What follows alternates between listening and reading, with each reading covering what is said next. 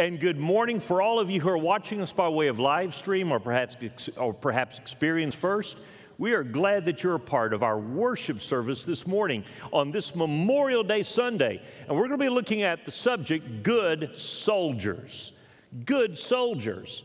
The Christian life includes a life that is filled with struggle and warfare. Now, that's not a very popular message. We don't hear a lot about that these days on Christian television and all other kind of media outlets. But the truth is, when we are saved, then we are saved in the midst of a struggle, and we are saved to struggle as good soldiers of the Lord Jesus Christ. We're going to be unpacking that and looking at what Paul said to Timothy in 2 Timothy chapter 2, verses 3 and 4. In fact, will you go ahead and take your copy of God's Word and turn with me, please? 2 Timothy chapter 2, beginning in verse 3, notice what the Bible says. Paul is writing to Timothy. He's talking about being a good soldier of Christ Jesus. And he says, share in sufferings as a good soldier of Christ Jesus. No soldier gets entangled in civilian pursuits, since his aim is to please the one who enlisted him. A little over a month ago, Mary and I spent most of a day at the National D-Day Memorial, which, as you know, honors those who died in one of the most pivotal battles of World War II. As we walked around the memorial that day, it was almost a solemn journey as we read the names and thought about the struggles and the sufferings and the sacrifices that were made by those soldiers on that cold, gray, stormy morning there on June 6, 1944, along the Normandy beaches in France. Now, as you probably know, this special memorial has a very specific reason why it is located in Bedford, Virginia, because 30 soldiers, 30 of them, which helped to make up for Company A of the 116th Infantry, 29th Division, were from Bedford. And at the end of D-Day, only 18 soldiers from the entire 230 company had survived. And of those killed, 19 of those soldiers were from Bedford, Virginia. They were dead. Almost all of them died within the first 15 minutes of the Battle of Omaha Beach. 4 more soldiers would die in the Battle of Normandy during that campaign. Now, with the population of Bedford being 3,200 citizens, no other American community suffered any greater proportional casualties and losses of its citizens than did Bedford on D-Day. Now, as we already have been reminded, this day is our Memorial Day weekend, and I want us to look at what Paul said. We read just a moment ago, the responsibilities we have to be good soldiers for the sake of Jesus Christ. Paul is talking about this very thing, and he uses the example, the picture, the illustration of a soldier to remind Christians of who they are, of what they're supposed to be, and what they have been called to be about in their kingdom assignment from heaven as given to them by God for their spiritual military post for whatever duration or length of season their deployment might last on this side of eternity's doorstep. Now, God saves us to shape us. He shapes us to use us. And He wants to use us by sending us to change the world by sharing the gospel to people who have yet to hear or believe. The Christian life, again, is a life of struggle. It's not a life of ease. It's not a life of simply enjoying the good things in this life in anticipation of enjoying even the better things of the life that is to come in heaven. It's a struggle. It's a warfare. Paul reminds us in Ephesians that we wrestle not with flesh and blood, but with principalities, with powers, with rulers of darkness in high places. We are at war. It is a spiritual warfare. Now, this morning, let's see what Paul meant and what God wants us to know when it comes to Christians. And hopefully all of us are. If not, all of us can be before we leave when it comes to Christians serving as good soldiers under the lordship of Jesus Christ. Now, notice the very first thing.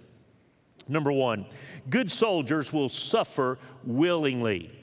Good soldiers will suffer willingly. Notice what Paul said there in verse 3. Paul talks about, in verse 3, saying, share in suffering as a good soldier of Christ. In verse 3, he says, share in suffering as a good soldier of Christ Jesus. Now, this is very different from the idea of the Christian life being nothing but fun in the sun, happiness and blessings of health and wealth and worldly success. Remember who's writing this to Timothy. It's Paul. And man, was he ever qualified to talk about and teach on suffering. He had a PhD in it, didn't he? I mean, he had been shipwrecked, he had been beaten, he had been scourged, he had been stoned, he had been starved, he had been imprisoned, and he would ultimately be executed. Church history tradition says by being beheaded there under the orders of the Roman Emperor Nero. And so he's talking about suffering going hand in hand with being saved. Now, the prosperity gospel of today, which is so attractive to people world around, and why wouldn't it be? It is known as the health and wealth gospel. Or its most popular brand today is the Word of Faith movement. It is actually a perversion of the gospel of Christ because it claims that God rewards increases in faith with increases in health and wealth. How many of you know someone who's really sick and really faithful? I do. How many of you have known someone that has battled or is battling cancer or some other chronic illness, and yet they have a strong faith, maybe a stronger faith in Jesus than you have? How many of you know someone who doesn't have a lot of this world's goods, but they have the joy of Jesus in their life and in their heart, and they have a very strong faith that is an encouragement to you, and you admire that? Have you ever seen how soldiers live in the field when they're under deployment? It's not easy. It's difficult. It's uncomfortable. It's hard. It's inconvenient. It's dangerous. If you're a sailor in the United States Navy, when you go on board your assigned ship, you know you're not walking on the on-ramp of Carnival Cruise Lines. Amen, for all of you guys who've served in the Navy. If you're a soldier in the field of battle, you're not expecting at the end of a long march to check into the Holiday Inn Express for a good night's sleep. Here's what we need to remember. Paul is telling Timothy that he needed to suffer as a good soldier of Christ. The reason why was because a soldier's sufferings has a purpose. All of our sufferings as saints, they have a purpose toward the achieving of the greater mission that we are all a part of. Now, do you remember what the Bible says in Romans 8:28? Sure you do. The Bible says, for we know that all things, hard things, sad things, sorrowful things, suffering things, all things work together for good to those who love the Lord and are the called according to His own purpose. In the novel entitled Ah, But Your Land is Beautiful, the writer Alan Paton tells the story of a fellow by the name of Robert Mansfield. He was the headmaster of a school, and it was a school during a time of intense racial segregation in the society and culture. His school was barred from competing against a black school. And in protest, he decided to resign his post when he could not get the school board to change its mind on the matter. Now, when he resigned, his friends said to him, "You know you will be wounded, don't you?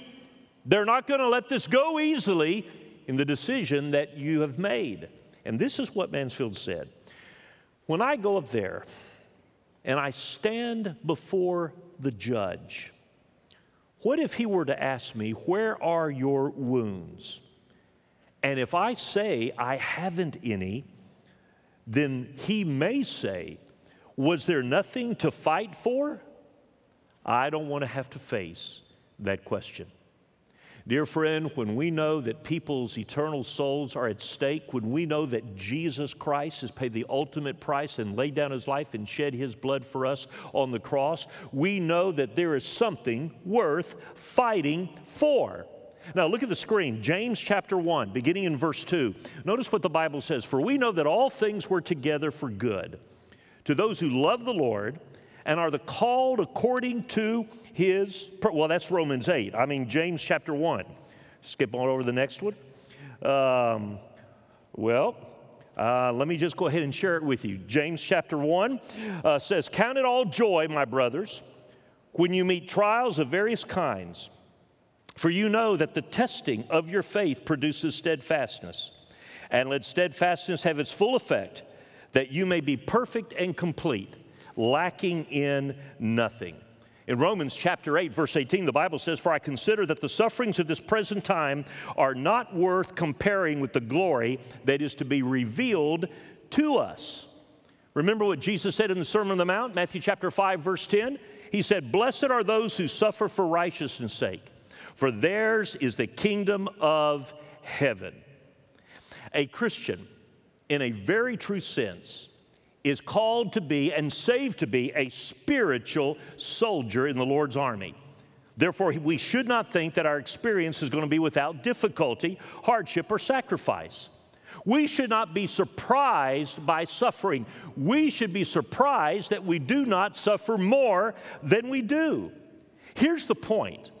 When you suffer, then God is either allowing it or He's causing it, because your suffering, our suffering, fits together for His plan for our lives in the way that He has determined is best in accomplishing His redemptive plan for the world and all those who will be saved.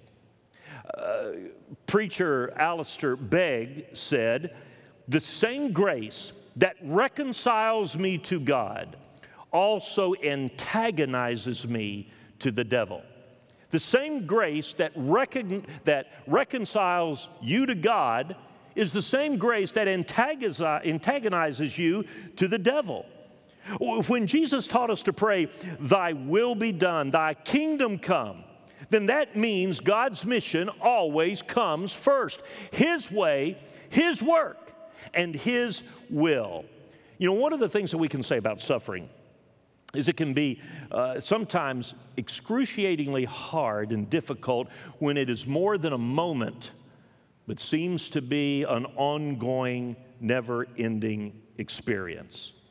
Suffering, get this, suffering is hardest when it is more of a season than simply a short-term event. Suffering is hardest when it is more of a season than simply a short-term event. Some of you are still suffering because of what you've lost years ago. It might be your health. It might be your job and financial security. It might be a friendship. It might be your spouse. It might be your child. And the suffering for you has not stopped. And in many ways, it will not stop, even though you grieve in the hope that is ours in the resurrection of Jesus Christ, until you are with Christ in the heavenlies, in the place that He's prepared for you. And you are there with God's forever family of faith. But what we need to remember in the meantime is, as the suffering continues, it does not happen without purpose, without the resources necessary that we need to outlast it, to make it through it, to perhaps overcome it. The Bible says in Philippians chapter 4:19, "But my God shall supply all of your needs according to the riches of glory, Christ Jesus our Lord." Sergeant First Class Paul Ray Smith. Paul Ray Smith. He could have retreated, but doing so would have allowed the Iraqi troops to overrun an American station during a hotly contested firefight in the battle for Baghdad, there at the international airport. Instead of retreating against overwhelming odds, he grabbed his rifle and an anti-tank weapon, and he began firing and holding off about 100 enemy soldiers. When a fellow soldier shouted to Smith, saying, "Fall back and take cover," he refused. His friend said, "I could tell he was not going to leave." In that firefight, fighting by himself, as his comrades pulled back, he received a head wound, and he died at his post.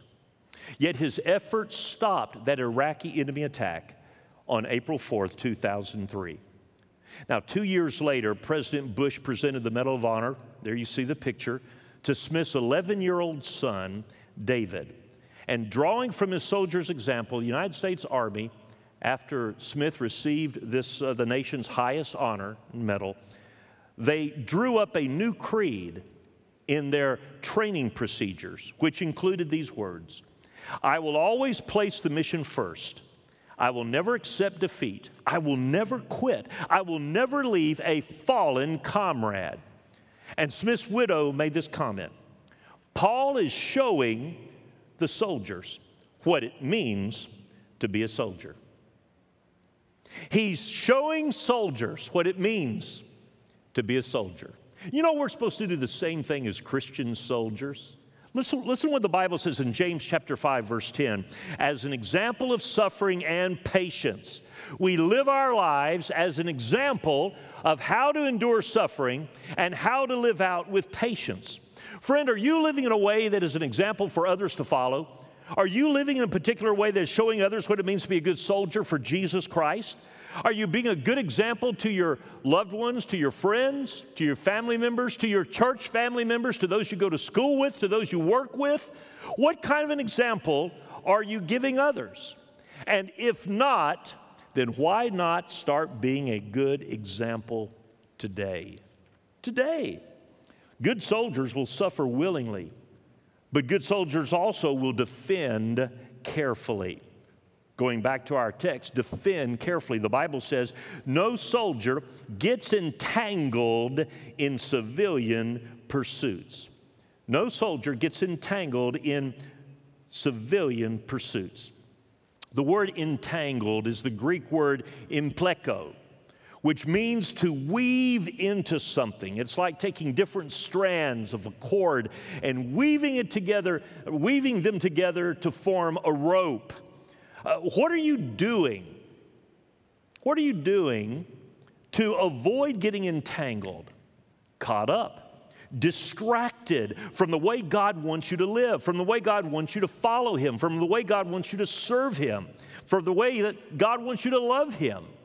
When the Bible talks about being sober-minded, it's not talking about simply not being drunk. It's talking about being alert, being aware, being on guard.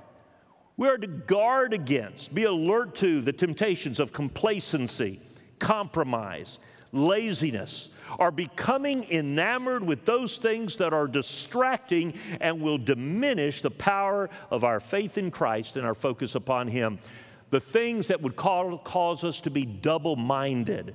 Remember, the Bible says that a double-minded man is unstable in all his ways. And we don't want to be that kind of a soldier, divided in mind and heart, distracted by what is taking place, enamored with things that are opposed to the will and the way and the work of a righteous God. Now, can you imagine a soldier in the middle of a hotly contested firefight?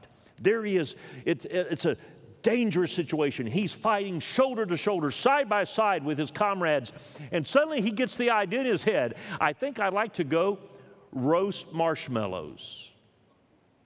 And he thinks about that as he's fighting, and pretty soon he begins to lose focus. And then he decides, I think that's a good thing, I'll do it right now. And he slides back, crawls back to the rear of the fight, starts a little fire, and breaks out a pack of marshmallows and begins to roast them by the fire. You say, well, that's ridiculous. A soldier would never do that. How many times have you and I, as Christian soldiers, withdrawn from the fight because some little thought got stuck in our mind and we lost focus?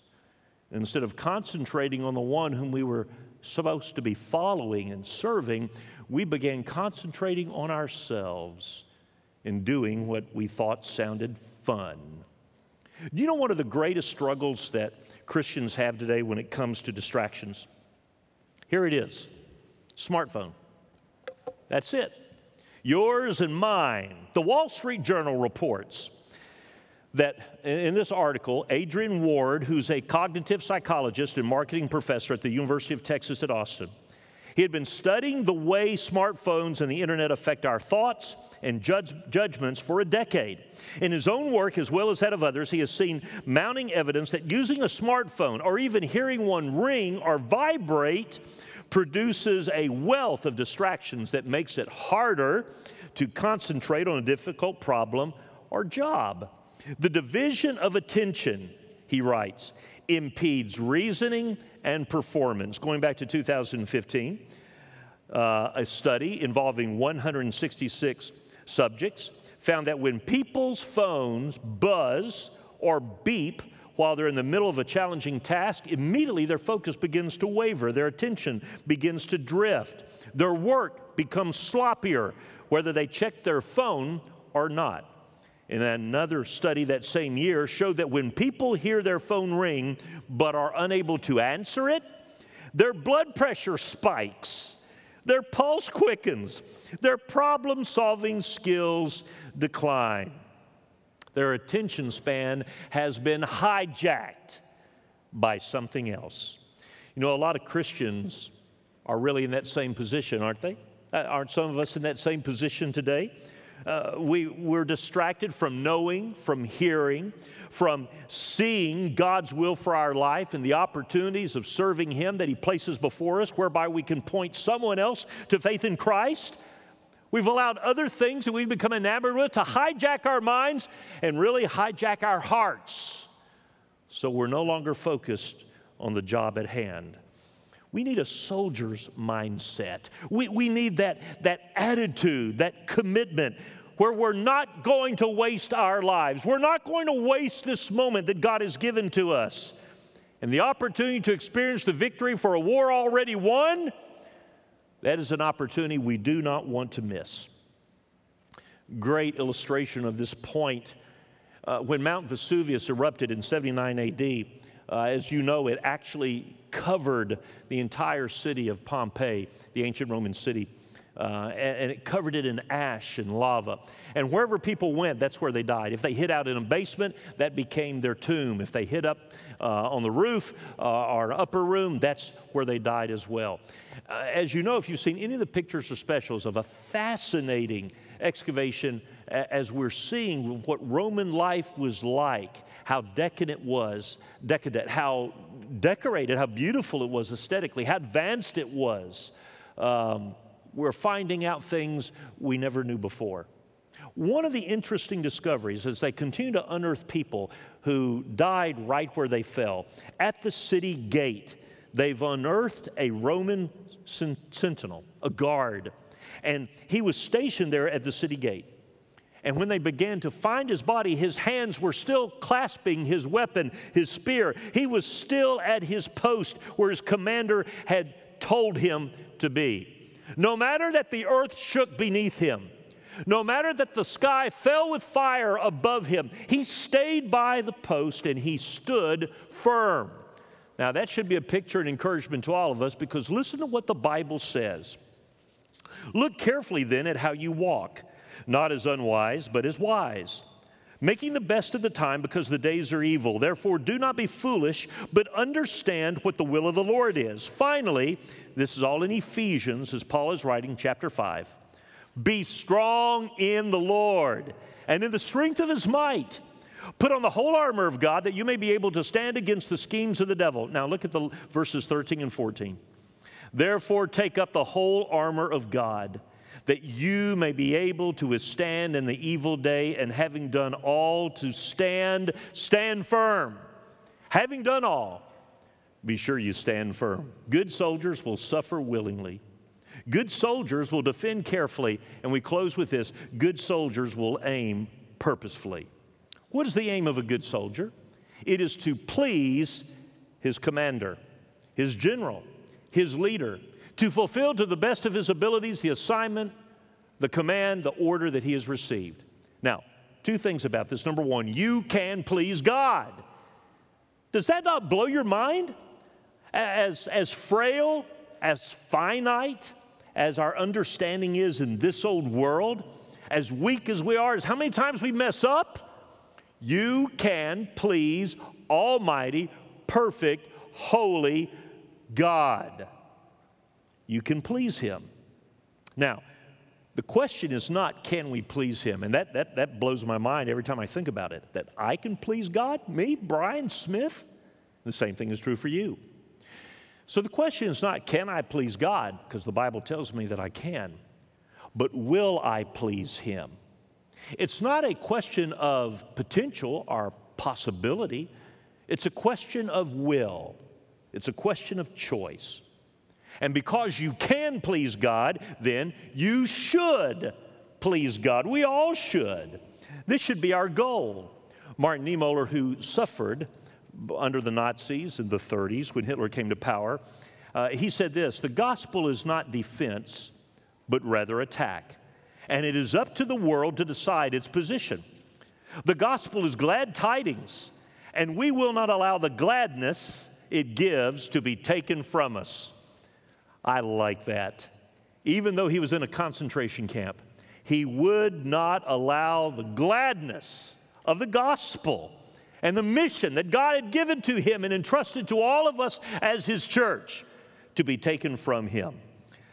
Isn't it the Lord who said that His church, not even the gates of hell, would prevail against it?